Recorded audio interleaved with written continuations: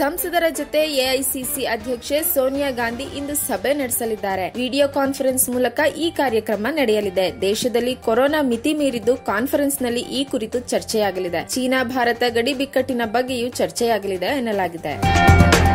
ಎಟಿಎಂನಲ್ಲಿ ಹಣ ಪಡೆದವರಿಗೆ ಕೊರೋನಾ ತಗುಲಿದೆ. ಕೇರಳದ ಕೊಲ್ಲಂ ಜಿಲ್ಲೆಯ ಕಲ್ಲುವಾದುಕಲ್ ಎಂಬಲ್ಲಿ ಇದು ನಡೆದಿದೆ. ಮೊದಲಿಗೆ ಕೊರೋನಾ ಪೀಡಿತ ಮಹಿಳೆಯೊಬ್ಬಳು ಎಟಿಎಂನಲ್ಲಿ ಹಣ ಡ್ರಾ ಮಾಡಿದ್ದಳು. ನಂತರ ಇಬ್ಬರು ಹೆಂಗಸರು ಹಣ ಡ್ರಾ ಮಾಡಿಕೊಂಡರು. ಆಗ ಅವರಿಗೆ ಸೋಂಕು ತಗುಲಿದೆ. ಎಟಿಎಂ ಬಳಸುವಾಗ ಮುನ್ನೆಚ್ಚರಿಕೆ ಕ್ರಮ ಅಗತ್ಯ ಎಂದು ಹೇಳಲಾಗಿದೆ.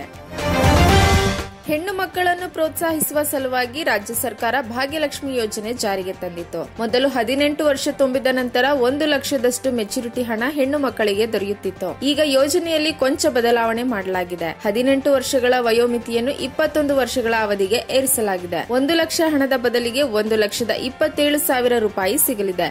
ಸುಕನ್ಯಾ ಸಮೃದ್ಧಿ ಹೆಸರಿನಲ್ಲಿ ಈ ಯೋಜನೆ ಜಾರಿಗೆ ಬರಲಿದೆ. ಅಗತ್ಯವಾದರೆ ಯೋಜನೆಯನ್ನು ಅಂಚೆ ಇಲಾಖೆಗೆ ವರ್ಗಾಯಿಸಿಕೊಳ್ಳಬಹುದು. ಹಾಗೆಯೇ ಎಸ್ಎಸ್ಎಲ್ಸಿ ಪಿಯುಸಿ ವಿದ್ಯಾಭ್ಯಾಸಕ್ಕೆ ಬಾಂಡ್ ಮೇಲೆ ಸಾಲ ಪಡೆಯಬಹುದು.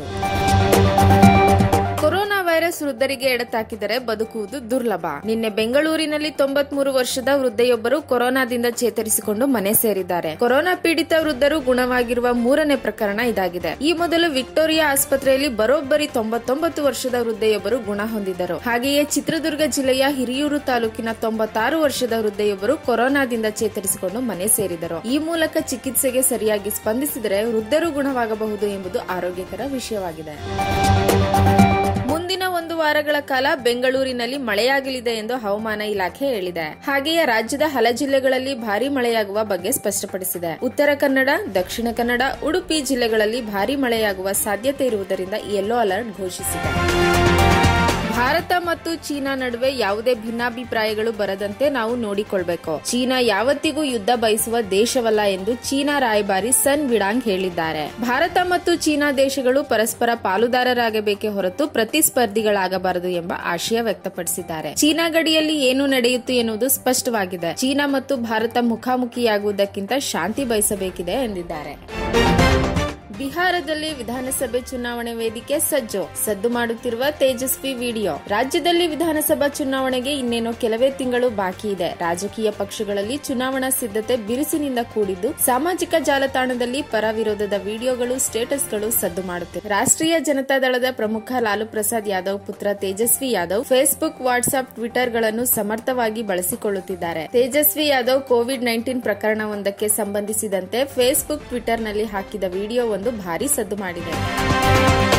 ಫುಟ್ಬಾಲ್ ಎಟಿಕೆ ಬಾಗನ್ ವಿಲೀನ. ಕೋಲ್ಕತ್ತಾದಲ್ಲಿ ಏಷ್ಯಾದ ಅತ್ಯಂತ ಹಳೆಯ ಕ್ಲಬ್ಗಳಲ್ಲಿ ಒಂದಾಗಿರುವ ಮೋಹನ್ ಬಾಗನ್ ಹಾಗೂ ಇಂಡಿಯನ್ ಸೂಪರ್ ಲೀಗ್ ಫುಟ್ಬಾಲ್ ಟೂರ್ನಿಯಲ್ಲಿ ದಾಖಲೆಯ 3 ಪ್ರಶಸ್ತಿ ಗೆದ್ದಿರುವ ಎಟಿಕೆ ಕ್ಲಬ್ಗಳು ಶುಕ್ರವಾರ ಅಧಿಕೃತವಾಗಿ ವಿಲೀನಗೊಂಡವು. 30 ನಿಮಿಷಗಳ ಕಾಲ ನಡೆದ ವರ್ಚುವಲ್ ಸಭೆಯಲ್ಲಿ ಉಭಯ ಕ್ಲಬ್ಗಳ ವಿಲೀನಕ್ಕೆ ಅಂಕಿತ ಹಾಕಲಾಯಿತು. ಕ್ಲಬ್ಗೆ ಎಟಿಕೆ ಮೋಹನ್ ಬಾಗನ್ ಎಫ್ಸಿ ಎಂದು ನಾಮಕರಣ ಮಾಡಲಾಗಿದ್ದು, ಮುಂದಿನ ಆವೃತ್ತಿಯ ಐಎಸ್ಎಲ್ನಲ್ಲಿ ಇದೇ ಹೆಸರಿನಡಿ ತಂಡವು ಕಣಕ್ಕಿಳಿಯಲಿದೆ. ಅರುಣಾಚಲ ಪ್ರದೇಶದಲ್ಲಿ ಭಾರೀ ಮಳೆ ಸುರಿಯುತ್ತಿದೆ. ಆ ಕಾರಣದಿಂದಾಗಿ 2 ಕಡೆ ಭೂಮಿ ಕುಸಿದು ಸಾವುಗಳು ಸಂಭವಿಸಿವೆ. ಪಪುಂಪರೆ ಜಿಲ್ಲೆಯ ತಿಗ್ಡೋ ಗ್ರಾಮದಲ್ಲಿ ಭೂಕುಸಿತದಿಂದ 8 ಜನ ಜೀವಂತ ಸಮಾಧಿಯಾಗಿದ್ದಾರೆ. ಹಾಗೆಯೇ ಅರುಣಾಚಲ ಪ್ರದೇಶದ ರಾಜಧಾನಿ ಇಟಾನಗರ ಸಮೀಪದ ಮೋದಿಜಿರೋ ಗ್ರಾಮದಲ್ಲಿ ಮಣ್ಣು ಕುಸಿದಿದೆ. ಇಬ್ಬರು ಮಣ್ಣಿನಡಿ ಸಿಲುಕಿ ಸತ್ತಿದ್ದಾರೆ. ಪ್ರಧಾನಿ ಮೋದಿ ಸಂತಾಪ ಸೂಚಿಸಿದ್ದಾರೆ. ಪ್ರಧಾನಿ ನರೇಂದ್ರ ಮೋದಿ ಸ್ನೇಹಿತ ಮುಖೇಶ್ ಅಂಬಾನಿ ಈಗ ಜಗತ್ತಿನ 8ನೇ ಅತಿ ದೊಡ್ಡ ಶ್ರೀಮಂತ. ಈಗ ವಿಶ್ವದ 10 ಶ್ರೀಮಂತರ ಪಟ್ಟಿಯಲ್ಲಿ ಸ್ಥಾನ ಪಡೆದುಕೊಂಡಿದ್ದಾರೆ. ಜಗತ್ತು ಕೊರೋನಾ ವೈರಸ್ನಿಂದ ಮುದುರಿ ಹೋಗಿರುವ ಸಂದರ್ಭದಲ್ಲಿ ಅಂಬಾನಿ ಉದ್ಯಮಗಳು ಗರಿಗೆದರುತ್ತಲೇ ಇವೆ. ಮೋದಿಯ ಆಡಳಿತದಲ್ಲಿ ಭಾರತದ ಬಹುಪಾಲು ಉದ್ಯಮಗಳು ನೆಲಕಚ್ಚಿ ಕೋಟ್ಯಾಂತರ ಉದ್ಯೋಗಿಗಳು ಬೀದಿ ಪಾಲಾಗಿದ್ರು. ಮಾರ್ಚ್ನಿಂದ ಜಾರಿಯಾದ ಲಾಕ್ಡೌನ್ ಸಂದರ್ಭದಲ್ಲಿ ಮೋದಿಯ ಆತ್ಮೀಯ ಅಂಬಾನಿ ಒಡೆತನದ ಜಿಯೋ ಕಂಪನಿ 1,500 ಕೋಟಿ ಲಾಭ ಗಳಿಸಿತು. ಭಾರತದ ಅತಿದೊಡ್ಡ ರಕ್ಷಣಾ ಹಗರಣವಾದ ರಫೇಲ್ ಡೀಲ್ ವಿಚಾರದಲ್ಲಿ ಕೇಂದ್ರ ಸರ್ಕಾರ ಮತ್ತು ಮುಖೇಶ್ ತೀವ್ರ ಟೀಕೆಗೊಳಗಾಗಿದ್ರು. ಪ್ರಧಾನಿ ಮೋದಿ ವಿದೇಶದ ಪ್ರವಾಸಗಳಲ್ಲಿ ಅಂಬಾನಿಯ ಜೊತೆಗೆ ಸುತ್ತುತ್ತಾ ವಿದೇಶಗಳಲ್ಲೂ ಹೂಡಿಕೆಗೆ ಪ್ರಭಾವಿಸಿ ಶ್ರೀಮಂತರಾಗಿರುವುದು ಬಹಿರಂಗ ಸತ್ಯವಾಗಿದೆ. ಇಂತಹ ಅವಕಾಶಗಳನ್ನೇ ಬಳಸಿಕೊಂಡ ಅಂಬಾನಿ ಈಗ ವಿಶ್ವದ ಖ್ಯಾತ ಹೂಡಿಕೆದಾರ ಅಮೆರಿಕದ ವಾರನ್ ಬಫೆಟ್ರನ್ನೇ ಹಿಂದಿಸ್ತಿದ್ದಾರೆ.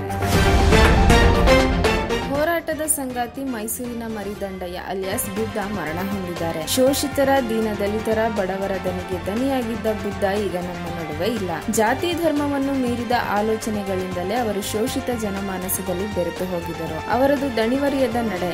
ಇವರು ದಲಿತ, ಪ್ರಗತಿಪರ, ಸೌಹಾರ್ದ ಮತ್ತು ಪರಿಸರ ಚಳವಳಿಯ ಸಕ್ರಿಯ ಮುಂದಾಳಾಗಿದ್ದರು ಮತ್ತು ಮಾನವ ಹಕ್ಕುಗಳ ಪರ ಅವರ ಹೋರಾಟ ನಿರಂತರವಾಗಿತ್ತು. ಬುದ್ಧರ ಸಾವಿಗೆ ಹಲವರು ಕಣ್ಣೀರಾಗಿದ್ದಾರೆ.